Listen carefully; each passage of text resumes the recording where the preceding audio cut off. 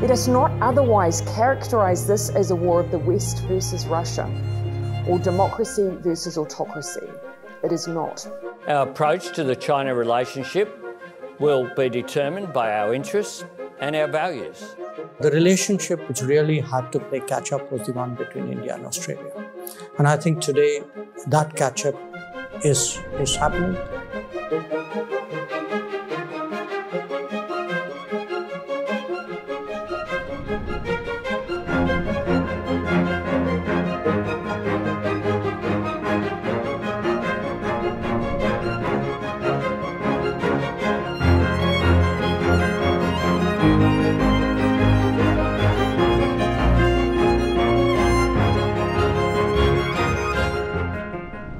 And as we record this special edition of Lowy Institute Conversations, Russian tanks are rolling into eastern Ukraine. I heard the words that Putin said, and I knew immediately that this was a declaration of war. How could they possibly believe that they could subjugate a country the size of France? Therefore, the world must now show strength. The strength is required to finally put an end to this aggression.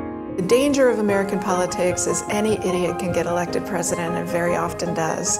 We've had 2.5 very difficult years in our relationship with China. Diplomacy is about communication.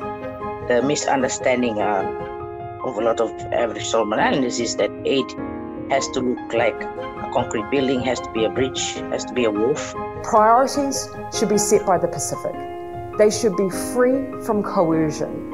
Investment should be of high quality.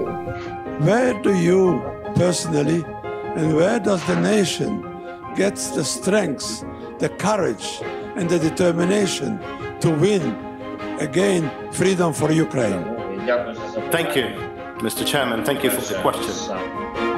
You are part of our national security, foreign affairs landscape that civil organisations like yours are very important. Mr. President, thank you for speaking to the Institute this evening. Thank you for your attention. Thank you for the support to Australia, and glory to Ukraine.